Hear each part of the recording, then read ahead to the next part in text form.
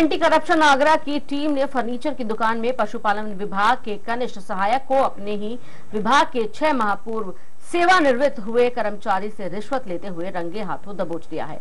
उसके पास से naphthalene powder लगे 3000 रुपए बरामद हुए हैं। टीम के प्रभारी निरीक्षण ने आरोपी बाबू के खिलाफ थाना गांधी पार्क में मुकदमा दर्ज कर लिया है और आरोप है कि उपेंद्र कुमार ने पेंशन शुरू कराने के नाम पर कमलेश से 10,000 रुपए की मांग की थी और उसने 7,000 रुपए पहले ही दे दिए थे।